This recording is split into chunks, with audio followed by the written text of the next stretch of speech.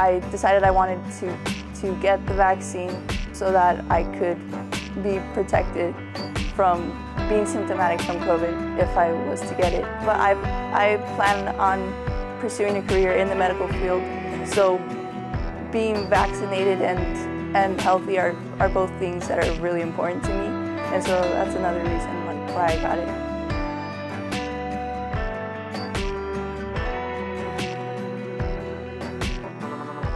Well, I mean, for people that had the same concerns as me, that they might have an allergic reaction to it or be negatively affected by it, I would suggest that they go to an allergist and get tested to see if they would be a candidate for the vaccine. I know that there's also religious or cultural reasons of why not to get it. For some people, I would just say to try and recognize that COVID has a lot of negative effects, and that's why a lot of people died from it.